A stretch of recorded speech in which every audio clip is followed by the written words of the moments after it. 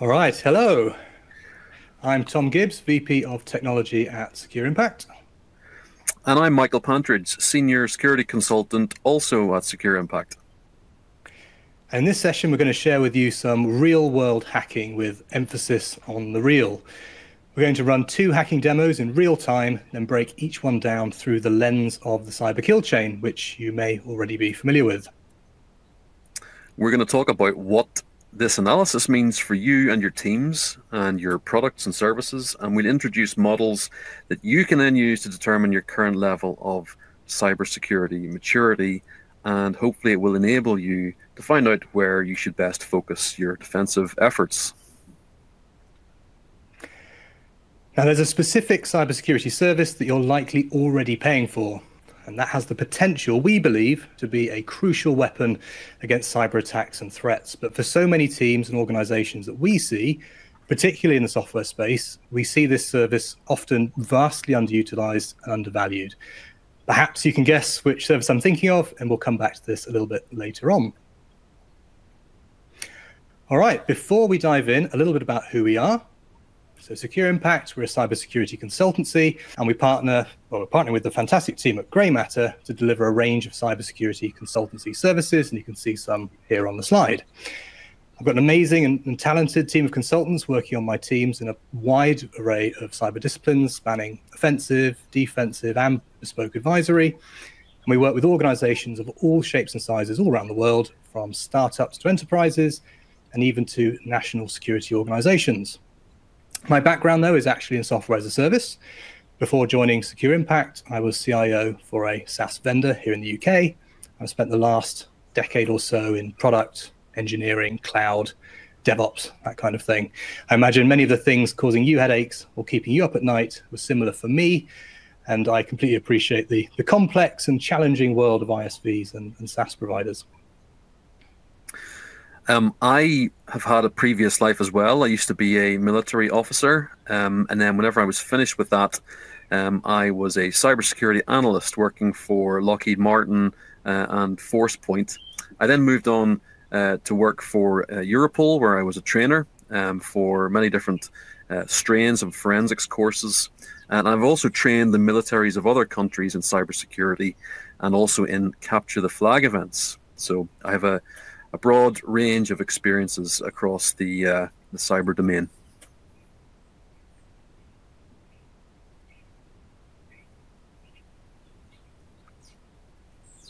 Okay, so on to the hacking.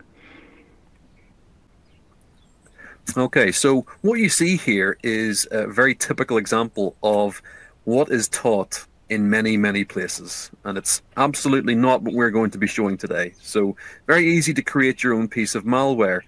There's a Linux distribution called Kali, and on Kali there's a built-in tool called Metasploit.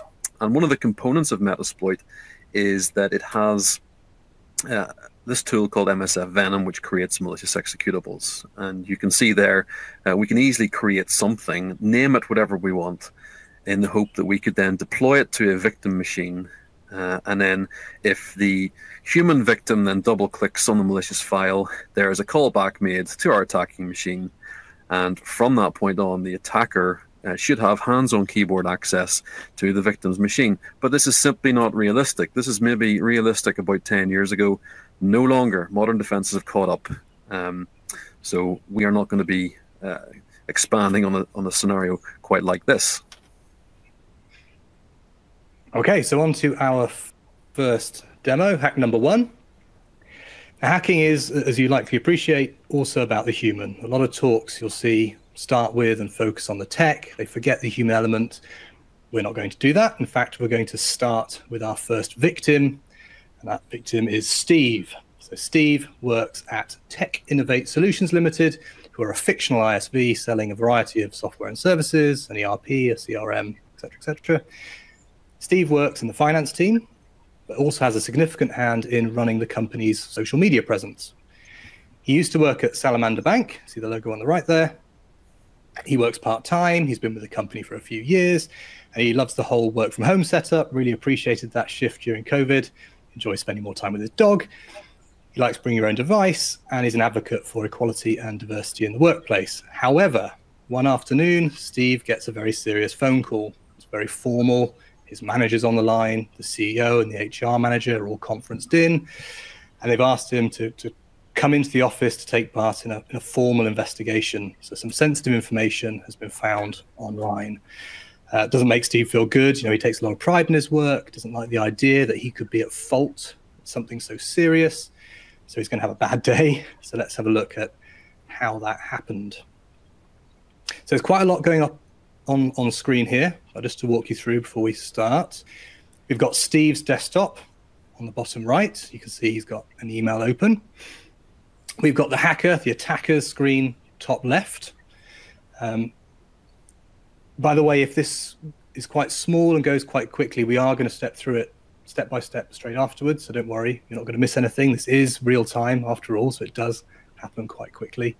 We can also see a browser window open top right. We'll come to that a little bit later on. All right, here we go. Okay. So we've got this interesting looking email open. It looks legitimate. There's it says Salamander. It looks legitimate. Someone's clearly put effort into it. There's an attachment on there. It's an HTML attachment. And the email's telling Steve, please update your system to keep your access. So this is it seems to be pretty important that this is something that Steve really should be doing. So he clicks on the link, and now he's been brought to this rather barren looking page here. Not really too sure what's going on. If we skip over to the attacker machine here, we can see this is a browser exploitation framework, and it accepted an incoming connection from Steve's machine just there and now. The attacker is now going to create a notification bar in Steve's browser. So Steve's browser has been hooked. So has Steve. Steve has clicked on the notification bar, and looks like he's downloaded a RAR file. So he opens up the RAR file, looks inside, pure curiosity, and there's something called Big Secret, which he clicks on. And when he clicks on it, just a black page comes up. But if we look over at the attacker perspective, there's a connection's just been made. A further connection's been made to the attacker machine, and the attacker now has hands-on keyboard access in Steve's computer. He runs PowerShell from the command line. PowerShell, really useful for attackers because it gives them increased functionality. Now, from PowerShell, he can very quickly run a search through all of Steve's files to see if there's anything interesting. He's looking for spreadsheets here, and he's found one called salaries. A whole load of code has been pasted into the terminal there. What hackers do is they have these pre-canned groups of coding, so that's been pasted in, and it looks like it's going to try and upload something to Dropbox. And there's the result of the upload. And if we look in the window in the top right-hand corner of the screen, that is the cloud account where that file has been uploaded to. Again, checking on Steve's machine at the bottom window, you can see there's the salaries file there sitting. So Steve clicked on a link in an email, and lo and behold, this sensitive salaries file has been uploaded to the public domain. And just to show you again, this attack occurred with protection switched on. Right, now all of that took just a couple of minutes, but don't worry, we'll break it down in a moment. But before we do, we're going to introduce the cyber kill chain. Now, some of you likely already familiar with it, but for those that aren't or need a refresher, the kill chain was developed by Lockheed Martin. It's written from a defender's point of view, and it lists all of the phases that adversaries, attackers must go through in order to achieve their objective, typically. So there's 7 steps, and they help us understand and frame an adversary's tactics, techniques, and procedures. It's just a model, though. Other models are available, and like all models, it is not perfect. Okay, starting at the top, we have reconnaissance. So often this involves some form of open source intelligence. It could be harvesting email addresses, generally gathering information about the victim in order to inform the creation of a plan. And you could mitigate this step by scanning for activity on your firewalls. You might be monitoring the dark web activity and generally reducing your online footprint, making it as difficult as you can for a would-be attacker. Weaponization, though, creating a payload, something that's going to be delivered to the victim, there's not an awful lot you can do about that, short of finding out who the attacker is, driving to their house and physically stopping them from doing it. Not masses you can do. You could try using less well-known or more obscure tools and technologies in the hope that people just don't know how to develop exploits and weaponize them, but it's pretty unlikely. So we skip past the weaponization step from a defensive point of view. Delivery, though, we can all use our imaginations. Lots of ways that these weapons can be delivered. It could be by email, USB, it could be chat systems, and obviously for each one there are countermeasures and mitigations that you can put in place. It could be HTTP proxies, DNS redirection, email filters and security, firewalls, USB restrictions, that kind of thing. Then on to exploitation. Now, there's got to be some form of vulnerability that can be exploited, something for the attackers to leverage. It could be the lack of a defensive control, a gap in your defenses, or perhaps some outdated, vulnerable software. So you've got things like patching. User education as well can help with mitigating the exploitation phase. Then you've got the installation phase, so installation of the malware onto the victim system. And here you've got mitigations like host-based intrusion detection systems, endpoint detection and response, that kind of thing. Then on to command and control, often referred to as C2. This is some kind of command channel for ongoing access, so for follow-up, subsequent commands to be sent to the victim's machine, to the malware, to do the bidding of the attacker. And here you've got mitigations like network intrusion detection systems, again, firewalls controlling that traffic, proxies, and the host-based intrusion detection systems again.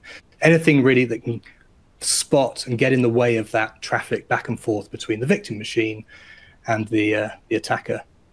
And then finally, obviously, action on objectives. This is where, with all that groundwork laid, this is the bit where the attacker looks to achieve their goals. That could be anything from triggering ransomware, exfiltrating data like we just saw, you name it. It's worth saying not all attacks go through all of these phases. A destructive kind of wiper or worm might skip some of these, not bother establishing C2, that kind of thing. But generally, it's a good framework to look at and examine attacks like the one that we just saw in a kind of structured manner. All right, so Michael, how can we apply this to the hack that we just saw?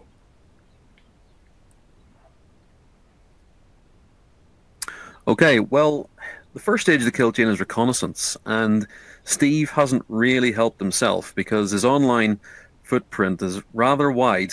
His email address is everywhere, and his online profile and information is everywhere as well. So really, a good piece of advice for most employees in most companies is to try to minimize your online footprint and certainly try and not to tie it into your work. It was possible to figure out that Steve was a former employee of Salamander Bank, which, of course, on this occasion has given the attacker an in.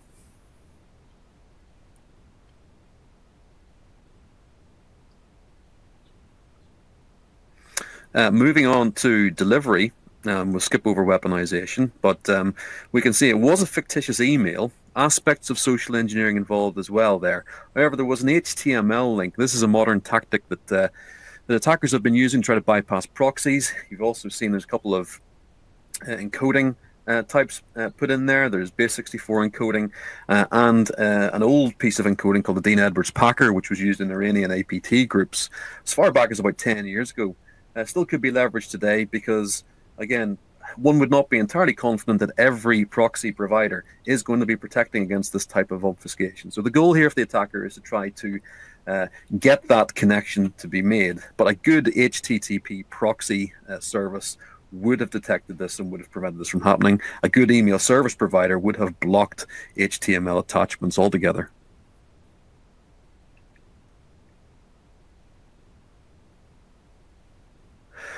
Yeah, and moving on here to the browser exploitation framework, that connection had to be made coming out from Steve's machine. So good network-based protections within Steve's work network would have severed that connection before it could even be made. In addition, we can see there the WinRAR archive, which is used. Now, this is a vulnerability which was as recent as about a month and a half ago.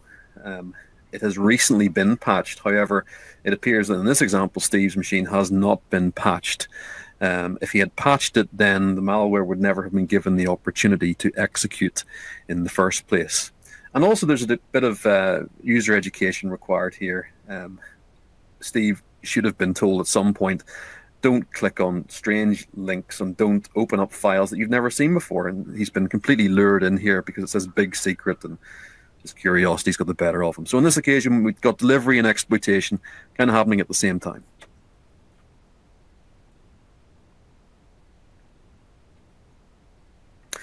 Okay, on this screen, we see two scan results. There's an online scanner called VirusTotal, and you can submit files to there to see what most of the vendors believe the files to be in terms of their disposition. The 54 out of 71 rating, well, that's from our initial MSF Venom-derived executable. So you can see most vendors will detect that. On this occasion, though, the file which was eventually pulled down onto Steve's machine after the WinRAR vulnerability was exploited, it was only detected by about half of the vendors. So it's relatively straightforward to come up with an executable which will fool a lot of the vendors, maybe not all of them. But that's what happened on this occasion. So good host-based detections are really vital in terms of making sure that nothing malicious ever sets foot on your file system. So good AV, HIDS choice is extremely important.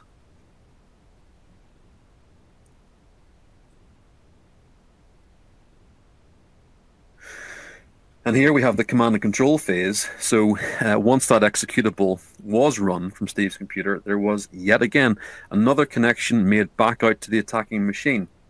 Now, this is something which network intrusion detection systems can do something about. So they can actually look into both the packets, but also the metadata around the packets.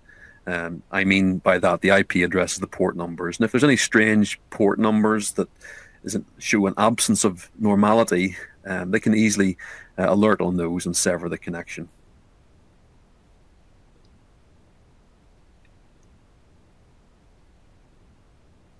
And finally, actions on objectives.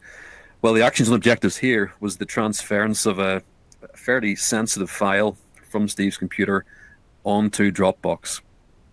Dropbox, of course, is a legitimate service. So the action of uploading a file to Dropbox is unlikely to provoke security controls to take much notice of.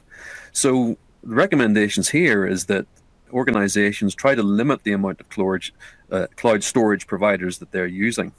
And also, on this occasion, it was one file, but where we have mass exfiltrations of data, it's important that some sort of alerting mechanisms, whether that be through an EDR or an XDR, are in place to detect large amounts of outgoing data from a machine that you wouldn't normally expect that to happen from, to perhaps a cloud storage provider that the company does not use. Right. So hopefully you can see that many stars had to align for that hack to work, for all those things to line up. So as defenders, we have many opportunities to thwart an attack like that. I should say as well, this isn't aimed at any particular vendor or company. We're using Microsoft Defender here because that's what a lot of people will be familiar with, but the same techniques can be successful against any combination or number of similar security products and services. All right, so that's what happened to Steve. On to hack number 2 and our victim number 2. Meet Linda.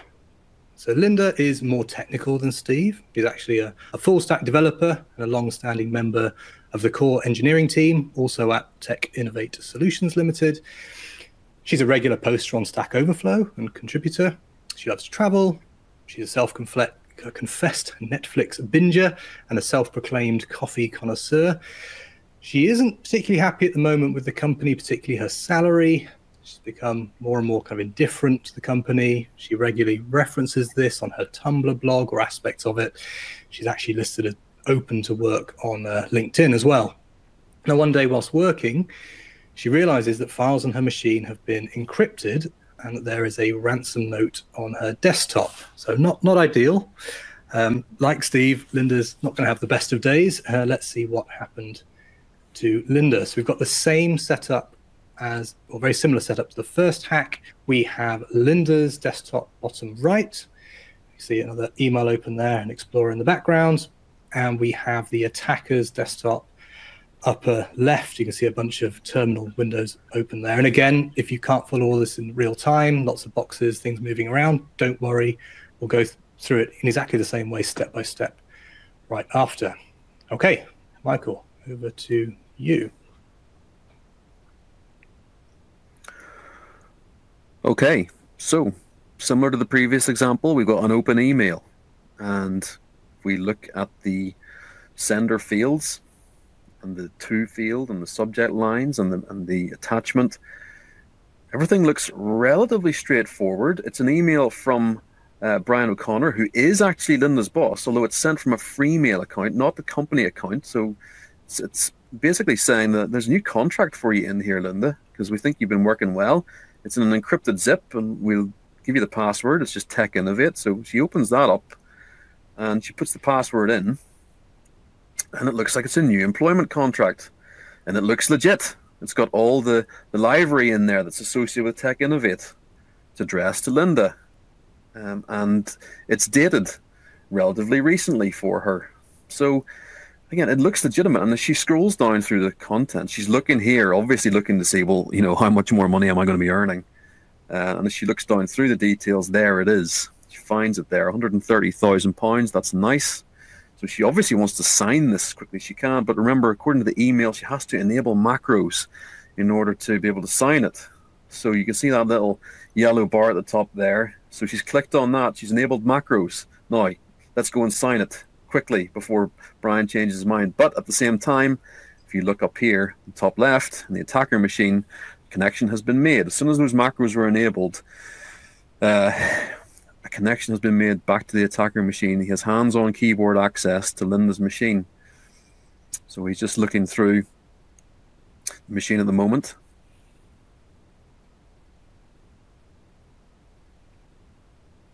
And again, trying to leverage PowerShell. Running PowerShell from a command line gives you access to a few more resources.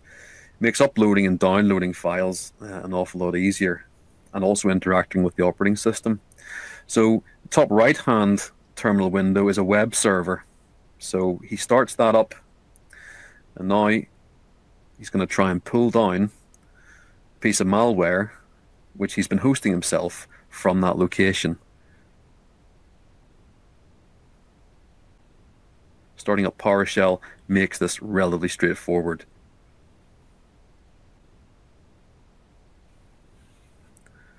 And you can see he's attempting to download a file called bd2.exe.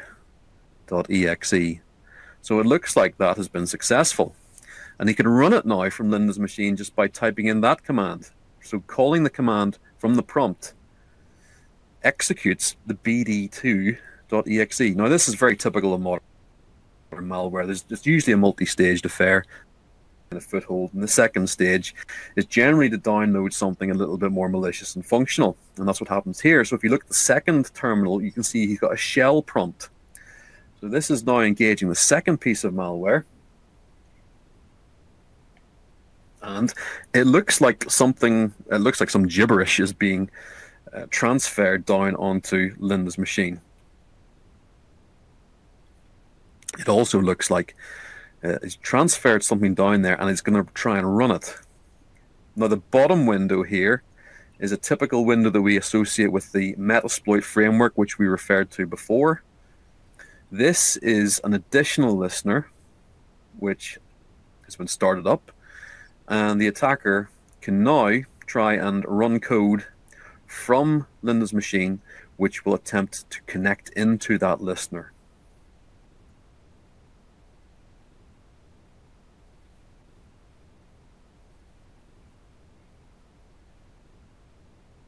And that's precisely what has just happened now. So when that interpreter prompt comes up, it means that the functionality of interpreter, which is created by hackers for hackers, once they gain access to your computer, that's pretty potent. If we look back into Linda's computer at the bottom, there's her work folder. And if you look into her work folder, you'll see that, well, she's a programmer, so she's got a few Python files in there. And if we open one of them up, that's what it looks like. It's just a Python file. That's her work. That's what she's been working on. But if we go back to the attacker's machine, he also has awareness of where her work folder is. And by carrying out the command that you see there, which looks like some sort of encryption command, enc, and then folder location, he carries out that command, and then almost immediately after, there's a ransom note appears on Linda's computer. Fairly rudimentary, but it tells Linda all she needs to know. In other words, her files have been encrypted, and she's going to have to pay sum of money to get them fixed. She checks to see, oh, he's right. The ransom note was not lying. So again, this hack was done pretty much with the sorts of protections switched on that you would expect to find in any well set up computer.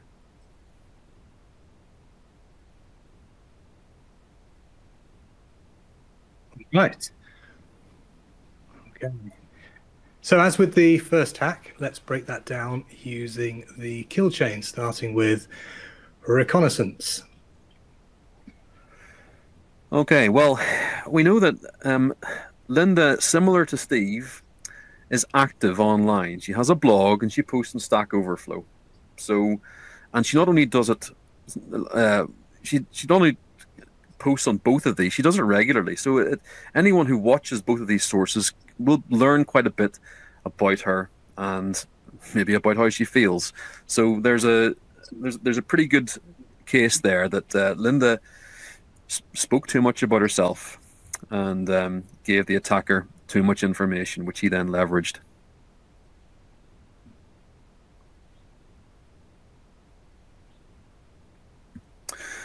In this case, in terms of the delivery phase, this is all about email security. The email, it looked legitimate. It was from somebody legitimate.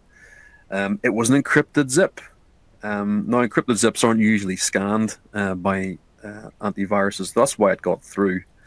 But on this occasion, a good email service provider should have seen that there was a free mail address, potentially the use of the word urgent in the subject line, and then an encrypted zip as an attachment. Those three things together should have at least sent an alert to perhaps an XDR solution. Yeah, worth saying, obviously, this is just one mechanism for delivery. We could have done this through USB sticks. It could have been sent through a chat system. There's lots of other ways of getting this zip file and this payload over to Linda. So again, looking at the exploitation phase, well, again, there's some degree of overlap here. Linda, she's been duped into engaging with the email. Everything about the email has been legitimate. She opened up the attachment.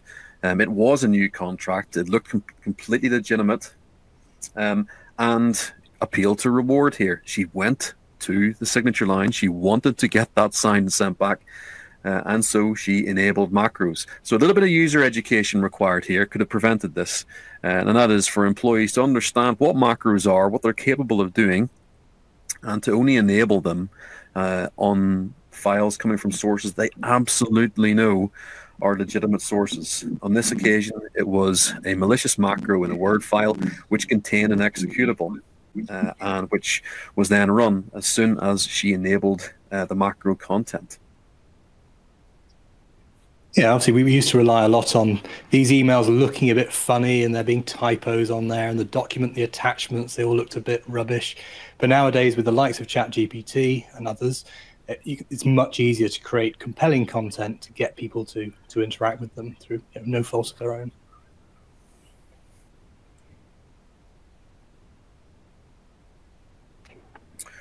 If we continue on by looking at the installation phase, well, the macro contained the executable. The executable was not detected.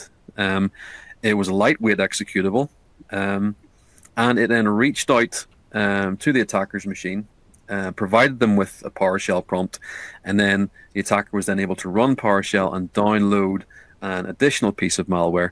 Now, downloading it from where? Probably downloading it from a location which may not have had a category.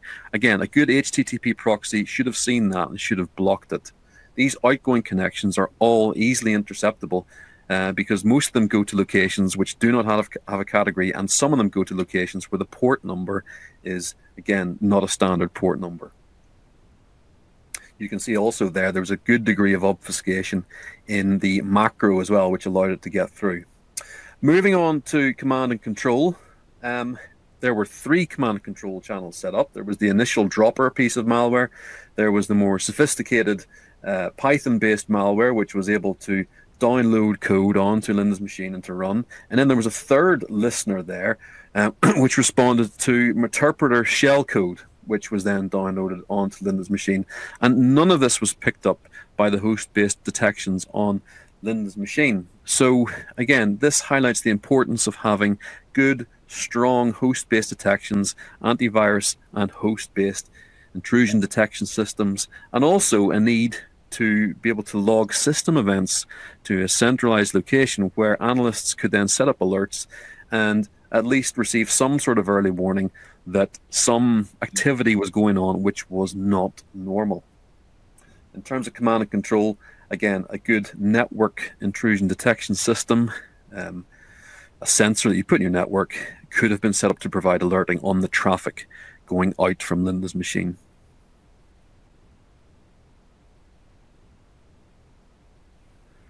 And finally, the actions and objectives, similar to what you might expect to see from modern ransomware.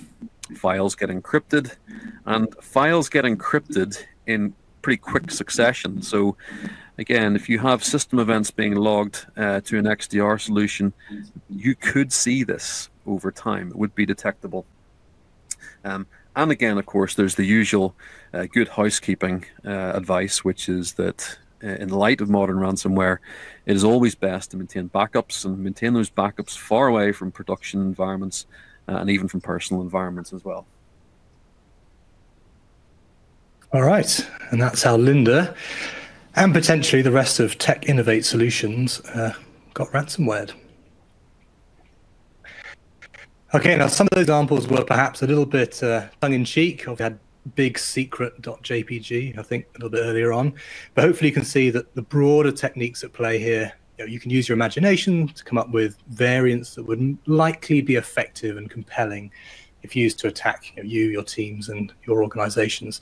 Now, we only have a limited amount of time today, obviously. We chose these 2 as real-world practical attacks with a few modern twists that you may not have seen up close and personal before. So not the kind of Hollywood niche hacking, but actual things we see happening day to day.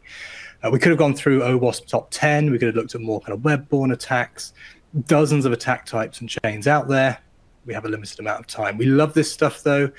More than happy to talk through different attack types with you. If there's one in particular, perhaps, that you feel is super relevant to you, your product, perhaps one that's really keeping you up at night. If you'd like to talk it through, do get in touch.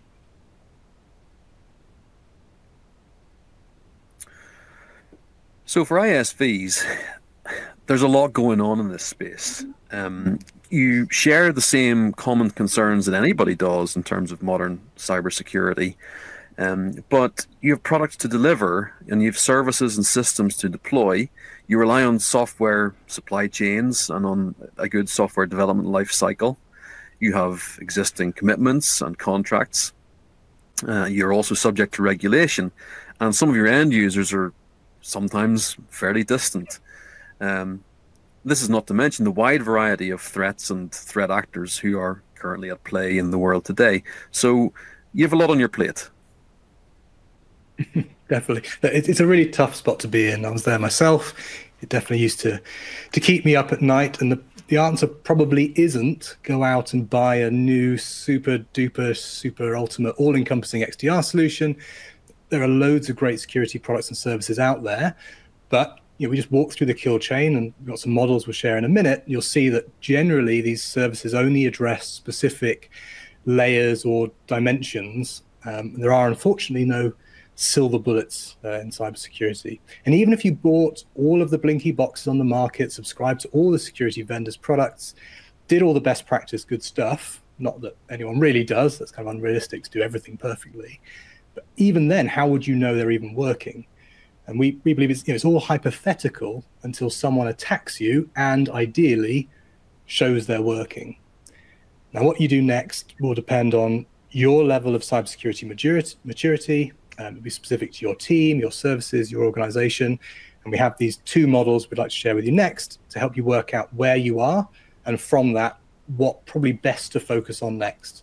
One is a more defensive view of the world, and one is a more offensive view.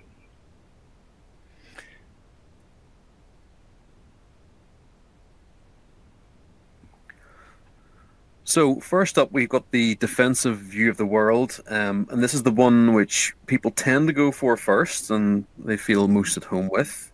There's a lot going on in the slide, but let's distill it down. It's not as bad as it looks, possibly. I'm just going to summarize this. So you'll see there's a QR code there. You can click on that. You can actually download this ebook for free, and you can read into the models at your leisure. The model has 4 levels, and each one builds on the previous level. So the foundational elements in level 1 are strategic and management and cultural aspects. They are to do with policies and governance and security at the network level. So it's really important to have a good, strong base, because it doesn't matter then what you put in levels 2, 3, or 4. If level 1's not in place, then like a building with a poor foundation, it's not going to stand.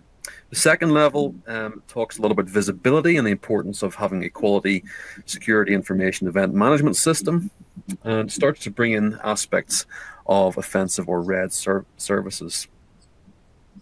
Now, level 3 is where we get into more red type activity. We also get into areas such as threat intelligence, incident response, and knowledge management. So these build on layer 2, and in the 4th layer, that's automation and optimization. So that is really trying to reduce your Windows exposure and really optimize your ability to respond to incidents and to detect incidents using technical solutions. So with these 4 levels in mind, you could ask the question based on the 2 scenarios we gave: did Tech Innovate Solutions think that Steve and Linda's systems were fully patched? Was their software asset inventory correct? Did they have email scanning services in place? Were they effective? Had they anti-malware enabled? These are all more basic things that you would find back in levels 1 and 2. But the attacks happened, and they were successfully prosecuted. So again, we can tie events in the scenarios to different areas of the defensive model. The idea of all this is that you consider your... Sorry, Michael. The idea is that you consider your environments against each of these areas, and the ebook goes into much more depth on this. But if you feel you're weak on some of the lower levels, then it's almost certain that you should focus your attention on those. Tom? Absolutely. A little bit of a delay on the line there. So, yeah, that's from the defensive view of the world, and that's the one that people tend to go to first, as Michael said, and the offensive angle often gets overlooked, and that's the one I've got up on screen now. So here we're talking more of a sort of spectrum, so perhaps a little bit more flexible than the defensive model, but it's still additive. You're still working up through the levels. Starting off with some basics, the most common one here is sort of vulnerability scanning. So it's looking for kind of common known vulnerabilities, getting a list of known bugs to go out and fix or patch. If we move up to level 2, we have a number of things here, including business and risk-aligned advanced penetration testing. And we'll come back to that one in just a moment. And up towards the top, we have things like red and purple teaming, and then onto targeted, ongoing advanced threat simulation, which not everyone achieves. It's not that being at 4 is the standard. Obviously, if you're a bank, that's probably where you want to get to. For other organizations, that just might not be feasible or realistic. Now, if the items that Michael went through just then in the defensive model are generally well understood, and I think that they are, on the offensive services side, we often see more misunderstandings or kind of woolliness in the definitions of these services. So remember those vulnerability scans, that's looking for known vulnerabilities, often very, very highly automated. They give you that list of known bugs and you just generally go away and patch them or decide not to. Pen testing, though, done well, can be really, really illuminating. It goes far, far beyond a vulnerability scan. And this is the service I was alluding to right at the start. Most organizations, for various reasons, do get pen tests, likely you and yours does as well. And a quality, intelligent, targeted pen test that really genuinely simulates real-world attackers, obviously identifies vulnerabilities in the same way a vulnerability scan does, but it goes further. It exploits them safely to help you understand, so what? There's much more context. What could that impact be? It helps you and your teams understand how you may be attacked and how you can therefore better prepare your defenses. It's not just playing whack-a-mole with patching. So these types of tests, they give you that real evidence and reassurance that your defenses work. Almost every other security product or service out there, its effect, its efficacy is, to some degree, it's kind of hypothetical until you go through some form of attack simulation. So you can spend a lot of money and buy a thing that says, yes, I'm protecting you from X, Y, and Z. Well, but how do you know it actually is? So towards the top of the spectrum there, just to mention as well, the red and purple team exercises, you may or may not be familiar with these, typically much more full-on end-to-end attack simulations or emulations of specific threat actors. And that goes quite a long way beyond what's generally termed a typical pen test. So not just about can you get in, but can we detect them coming in? Can we respond to them coming in?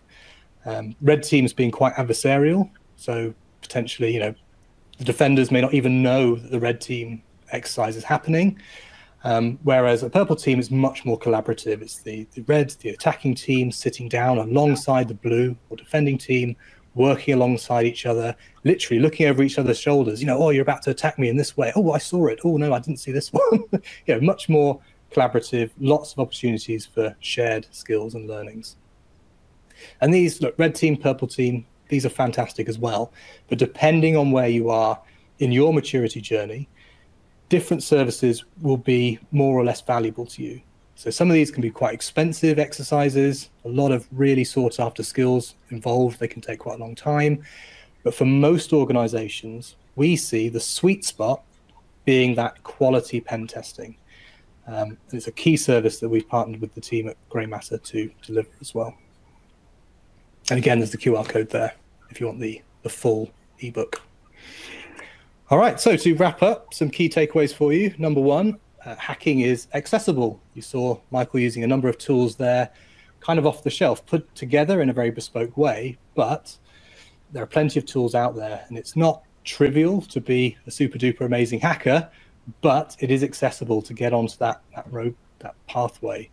Lots of threat actors out there. Don't assume that you won't be a target. Okay, moving on to point two. So number two, find out where you are on your maturity journey. Give our models a try, grab the ebooks, scan the QR codes. They can help to make sure that you're focused on the right areas. And if you'd like more help, we can offer that through our cyber health checks and through our cyber road mapping and virtual CISO services. All right, number three, only attack simulation helps keep us honest. It shows us if our defenses actually work. So it's an outside-in approach. It's not just like an audit. It's, do we actually stand up to these attacks and these attackers? It's all hypothetical until we pit attackers against our defenses. And number four, as Thomas perhaps already said, there are no silver bullets, and you need a multi-layered, integrated approach. And in that respect, our models can be pretty helpful. And finally, consider a pen test. Not all pen tests are equal, though. Some, unfortunately, tend to be sort of just dressed up vulnerability scans, but we have some great materials on this topic to really help you go out, find a good vendor, find a good provider, and really get value out of those pen tests. So often we see those pen tests happen, but very, very little value come from it. So please, contact us, speak with the team at Grey Matter, and we'll help you find out more. There's lots of materials that we can share with you on that topic as well.